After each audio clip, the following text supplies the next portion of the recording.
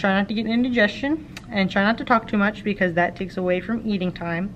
And decide early if I have to use the restroom, because you can't like just eat casually and use the restroom in 25 minutes. You have to really decide, do I want to take my time and maybe wait later to go to the bathroom, or do I need to rush myself eating so that I have time for both?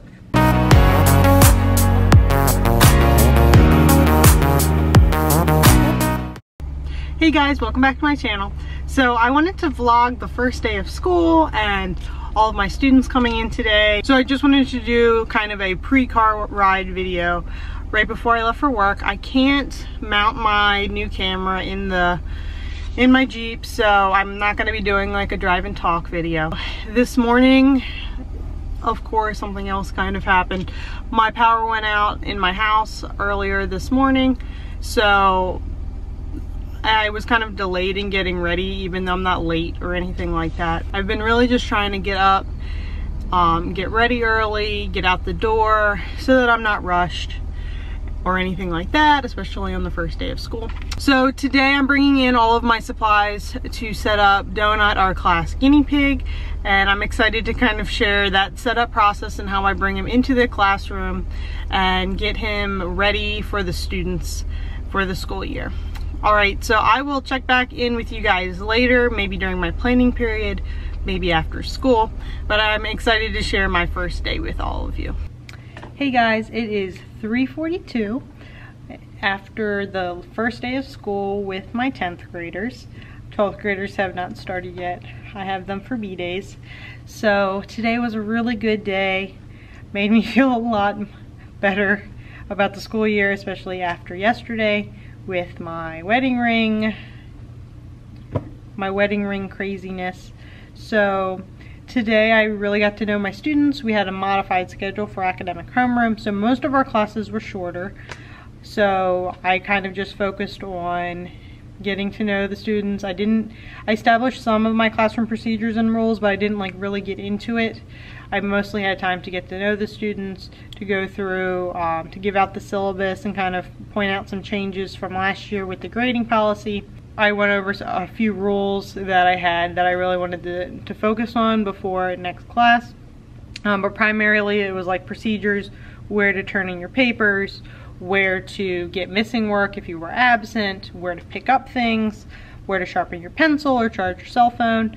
The cell phone charging station really was really popular, especially for third period, because that's when students' phones are dying and they really can't make it through the day. So they were like, Miss D, where do I charge my phone? Or sorry, Mrs. Peterson now. I have half of my class I had last year, so half of them say Miss D, half of them say Mrs. Peterson. I just respond to all of it, and they're like, Miss D, Miss Peterson, where do I charge my phone? And I say, good thing you asked, because this is the charging protocol and it's at the front of the room and you need to charge it at your own risk. That really transpired well today, introducing the cell phone charging policy. And I really didn't get a chance to use my doorbell today, but I did click it accidentally during my first period, and all my students were like talking about their All About Me posters, and all of a sudden they just stopped to look to see where the doorbell was. And that was really cool, because I was like, maybe this is gonna work as my quiet signal this year. It just might. So I did want to show you guys one of my Get to Know You response posters. I'm pretty sure my students didn't put their name on it, so you guys can look at it. These are the movie sticky notes that they came up with for one of their stations, the sticky note stations that I showed you guys before.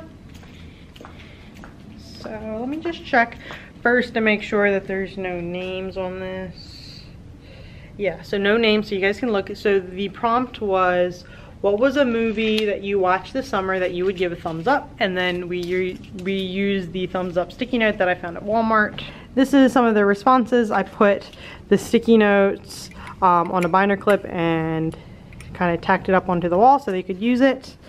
And these are some of their responses. They said Deadpool and Coco and The Expendables. To All the Boys I Loved Before. So this is just kind of cool because we can talk kind of about some of the movies that they saw over the summer and just room to find similarities, and a lot of the students found out that they watch the same movies. And as more classes put more thumbs up, any students that are confused on, they don't remember what they watched, they'll remember and say, oh yeah, I watched that movie too. Here, this was funny. A lot of my students were talking about what they would take on a deserted island. And it seems like the Book of Matches won. Of course, the students didn't listen to directions as well, and they wrote their answers on the side as opposed to just putting a check mark next to the options. See how the stations work tomorrow, especially with my co-teacher for 12th grade, since the students will get a little bit more time with the teacher and explaining stations. I just wanted to show you guys my objective board right now. It is a little bit cramped because I have 3 separate objectives and agendas and homework spots for my 3 preps, and I do have kind of a small whiteboard next to my smart board, and that kind of makes stuff cramped. So I don't know what you guys think about this. Maybe I'll move it throughout the year and have like a bigger space for it. So this is my objective board right now. I had to kind of condense my objectives here and use I always call it the SWABAT. Students will be able to acronym and kind of condense my objective. Of course, my objectives here are all the same. It's to get to know my classroom rules and procedures, and their homework is to join their Google Classroom and get their syllabus signed. At least my agenda I can kind of keep into bullet points and short. So what do you guys think about my objectives? Do you think they're a little bit crammed? I would love to know your thoughts on it. So I guess I'll talk a little bit more about my day today. I had first period and I had my honor students, and they were really quiet and sweet and polite, and it went great. And then I also, for second period, I had my collaborative team meeting for 10, where we talked about kind of like our pre-assessments and post-assessments for our SLOs and making sure we get our data in on time, etc., etc. And the highlight of the topic for today was which rubric we were going to use for critiquing writing and giving feedback versus what rubric we'd use for the quarterly. So another thing that is kind of new this year that I have to get used to is the lunch schedule is no longer 30 minutes. It is now 25 minutes, which means I have to eat very quickly and try not to get indigestion and try not to talk too much, because that takes away from eating time, and decide early if I have to use the restroom, because you can't like just eat casually and use the restroom in 25 minutes. You have to really decide, do I want to take my time and maybe wait later to go to the bathroom, or do I need to rush myself eating so that I have time for both? And throw in, maybe respond to some text messages to your family throughout the day or your husband, and talking at the table about how your day went. I just feel like 25 minutes isn't enough. But I'm also spoiled because I know what it feels like to have a 30-minute lunch, and I think for high school it usually is 25, and I'm just spoiled. But I'm just kind of getting used to the whole short lunch thing. But I am so grateful that I have first and second period planning.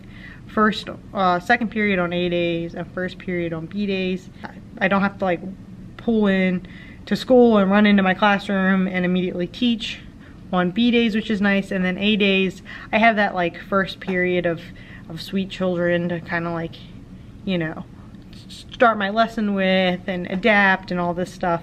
And then I have a break to kind of reorganize and change my lesson if it didn't go so well first period. So yeah. So my get to know you posters turned out really well. My students actually, I think all of them, but some of my students in fourth period did them, which was really nice. They didn't think it was cheesy or anything like that.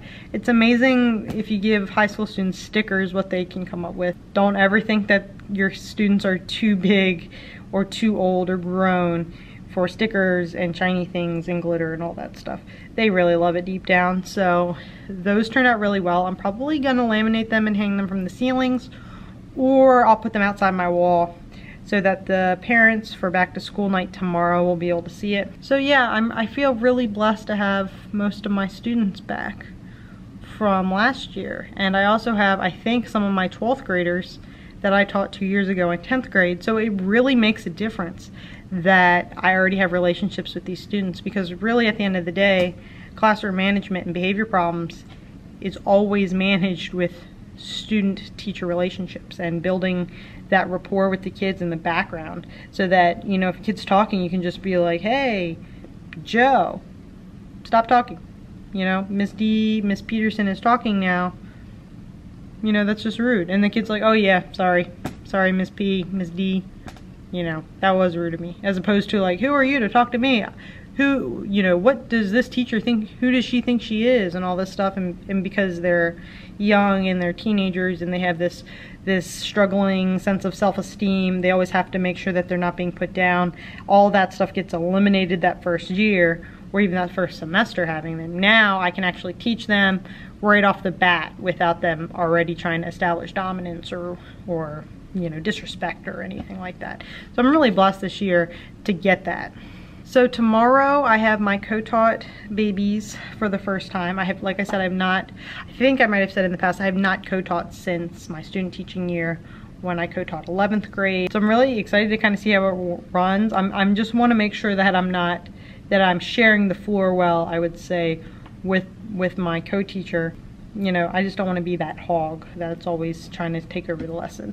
So I will definitely be vlogging just to see how that whole thing goes, and, you know, being reflective on how I can make adjustments and being a better co-teacher in particular, since that's not something that I've been practicing since I got out of college. Definitely keep you guys posted. Alright guys, that wraps up my vlog for today. Be sure to like and subscribe for more videos like this. In the comment section below, tell me what you'd like to see in the future of these vlogs. I really enjoy vlogging daily as a reflective teaching practice. But if there's things that you think that you would really like to see me do or try out in my classroom, or if you want to talk about seating charts or classroom management, leave a comment below of what you'd like to see in the future. I will be sure to respond to you and make sure that I look at that and discuss that in my future videos. So remember, learn often, teach well. I will see you next time.